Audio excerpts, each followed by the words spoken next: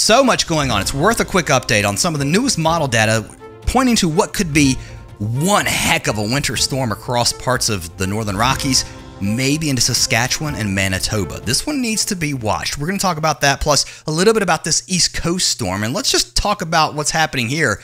Surface low pressure developing in a region where the water temperatures across the ocean are in the 80s. Now, National Hurricane Center not keeping an eye on this.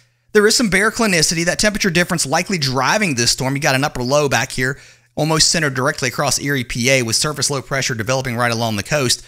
I'm afraid that this upper low will want to yank this thing in, and it's going to have a lot of wind with it, a lot of rain with a coastal storm. Let's just hope that this thing can stay out to sea.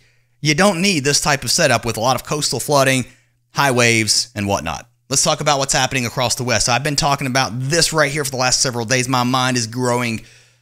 I guess it's hooking in stronger with the idea that something could be developing here. Three pieces of energy: moisture from the south, a decent piece of energy across the west, and we're watching some really cold air dive in from Alaska. That's going to change rain to snow across the Northwest Territories. It's going to bring some colder air into parts of Alaska and into British Columbia, eventually into northern parts of Alberta as we head into Friday and Saturday, changing that rain to snow. Not a lot of snow, I think, into places like Calgary, but if this surface low develops on the east side of the mountains here into Montana, we could get some heavy snow here into parts of the Northern Rockies, into parts of Idaho, north into the border here between British Columbia and Alberta. And then look, surface low pressure showing up on the evening run of the GFS with a big snowstorm.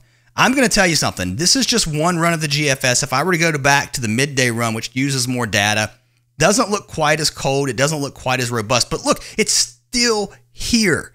This could be an early October snowstorm here on the prairies as we're watching winter take hold here across Western Canada. And those of you across the lower 48, I know you're warm, but look, that cold is getting closer and closer.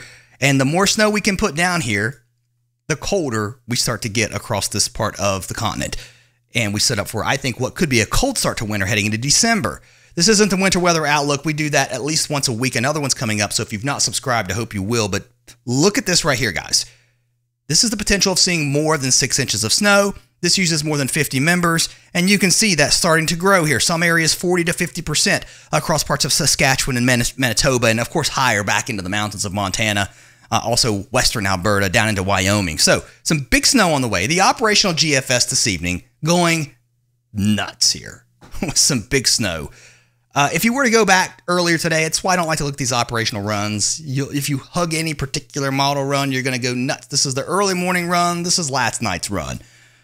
But the storm is still there. It's still showing up on the overall model guidance. It looks a little different on the European and the GFS. At this point, I think it's too early to dial it in for next Monday. But watch this. And then once we get beyond this, you know, what happens? It looks like it stays cold across this part of North America, across the rest of the lower 48, once this storm moves by. Again, I don't know what's going to happen with this low pressure here, this coastal low as we head into Monday and Tuesday. It may end up going out to sea, but what if it just hangs around? We could be dealing with some big problems here along the East Coast. And then look, another storm trying to show up behind this first one that moves through Montana. Maybe more cold, maybe more snow across this region. More to come. See you next time.